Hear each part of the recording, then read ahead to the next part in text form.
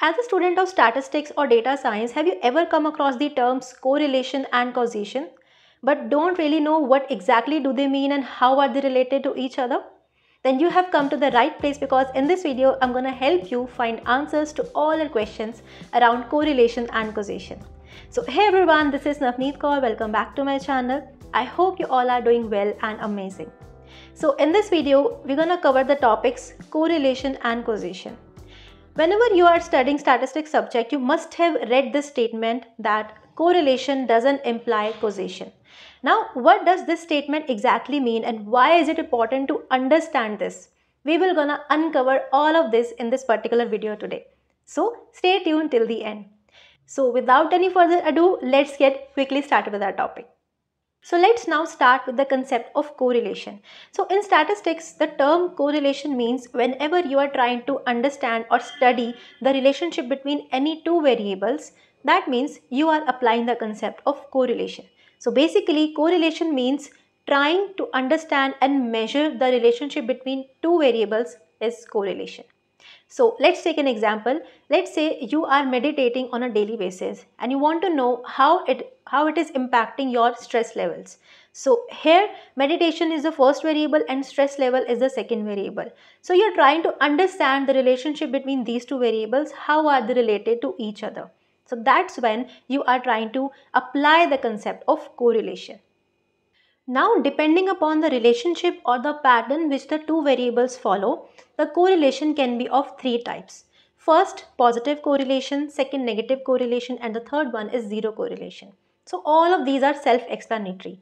So let's start with first one, that is positive correlation. As the name is suggesting, when the variables are positively correlated to each other, means when you find a pattern that both of the variables or the number of variables you are studying, they are moving in the same direction.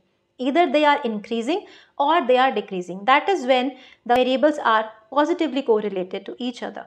For example, let's say variables such as income and expenditure. So you have identified the pattern that when the income is increasing, the expenditure is also increasing. So here these two variables are positively correlated to each other. Second one is negative correlation. So whenever you identify a negative pattern between two variables, meaning when one variable goes in one direction, the other variable goes in the other direction. Meaning when the one variable increases, the other one is decreasing. So that is when the type of negative correlation is there. So for example, in case of price of a product and demand of a product, if the price of a product is increasing, the demand of the product is decreasing over a period of time. So whenever you identify this kind of pattern, it means the variables are negatively correlated to each other. Now the third one is zero correlation. So as the name is suggesting, when you cannot find any specific pattern between the variables so that you can establish a relationship between them, that is when you will say that there is zero correlation, meaning you were not able to identify the pattern that whether the variables are moving in the same direction or they are moving in the opposite direction, right? That is when we will say that there is zero correlation between the variables. Now in statistics, we denote or we depict the correlation between given variables by small r, which is called correlation coefficient. So the value of small r will help you identify the correlation between the variables. Always remember, small r, the value of small r always lies between -1 and +1. So this is the range. The value of r cannot be greater than +1 and it cannot be lesser than -1. Right? So when the value of r is equal to 0, this implies that the variables are not having any kind of relationship between them because r is 0. Similarly, if r is equal to +1, it means the variables are perfectly positively correlated to each other. And the opposite is if r is equal to -1, which means the variables are perfectly negatively correlated to each other. So correlation is basically the concept which helps you to understand the degree and direction of the relationship between the variables, whether they are having a positive or negative correlation and whether it is of a high degree or a low degree. I hope you're clear now. But having been related to each other, does it mean that change in one variable causes the change in the other variable? Not necessary. So here comes the concept of causation. Now what is causation? So basically, when the variables are having a cause and effect relationship between them, that is when you will say that there is the causation between the variables, or you can say there is causal relationship between variables. That is when one variable is affecting the other variable. So here, if the variables are two, so one will be dependent variable and the other one will be independent variable, such that the change in the independent variable will cause a change in the dependent variable. So whenever you come across any such situation or any such relationship between variables, it means those variables are having a cause and effect relationship between them. For example, let's say the one variable is number of hours you study in a day and the second variable is overall grades. So when you increase the number of hours you study per day, you identified that your overall grades also start increasing. So here both of these variables are firstly positively correlated to each other. Why? Because when you are increasing the number of hours you study, your overall grades are also increasing. Second thing, these two variables have a cause and effect relationship between them. Why? Because one variable is independent and the other variable is dependent. Now, which one is independent? Number of hours you study. And which one is the dependent variable? Your overall grades. So, as soon as you increase your number of hours to study in a day, it will impact the overall grades and they will also increase, right? So they are positively related to each other, plus they have a causal relationship between them. So causation means whenever the variables are having a causal relationship between them and one variable is the dependent and the other one is the independent.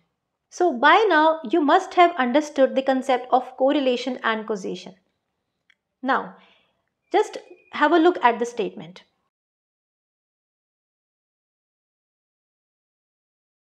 So what does this statement say? Correlation doesn't always imply causation, but causation always implies correlation. Now, what does this statement exactly mean? It is very important for you to understand this, that correlation and causation are not one and the same. So, let's break it down into two statements.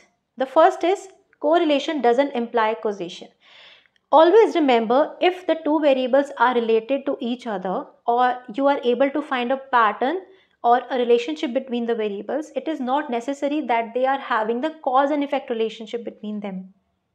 For example, let's say you have taken one variable as the sale of ice creams and the other variable as sale of air conditioners.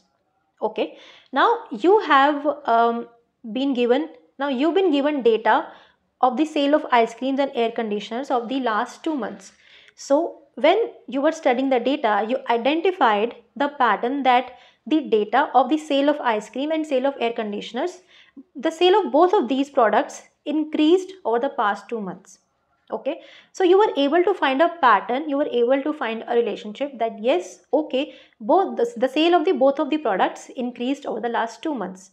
So here you can safely say that these variables are positively correlated to each other because you were able to identify the pattern and relationship between them, and that too in the positive direction, right?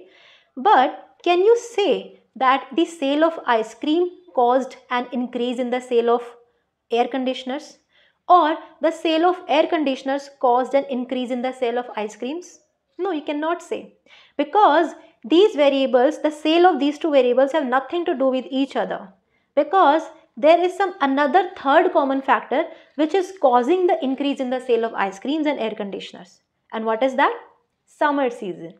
So here, because of that third common factor which is affecting the two variables in our hand, this implies that the variables are not having any cause and effect relationship. So always remember, if the variables are correlated to each other, it doesn't imply causation. Okay. Second is, sometimes though the variables are correlated to each other, but it is difficult to identify which one is the cause and which one is the effect. Let's say, let's take an example of two variables, stress level and low grades. You have identified that stress level is increasing and grades are decreasing, but you're not exactly able to establish which one is the cause and which one is the effect. does the stress level making your grades low, or because your grades are low, that is why you are getting stressed, right? So here both of these variables do have a relationship between them. They are correlated to each other, but it is difficult to identify which one is the cause and which one is the effect. Okay. Now the second statement is causation always imply correlation. So what does this statement mean?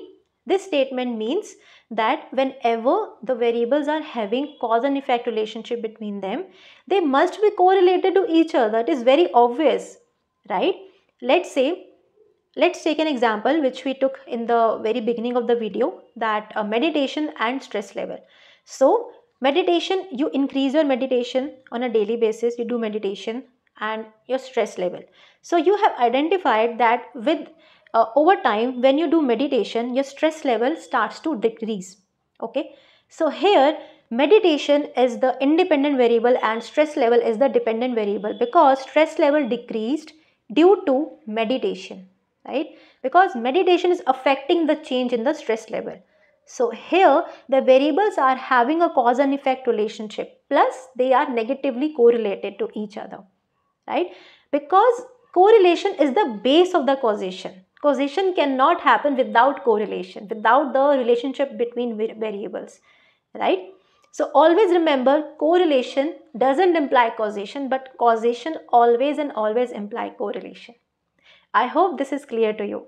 So I hope now you understand the terms correlation and causation. How are they related to each other, and why is it important to understand the difference between these two?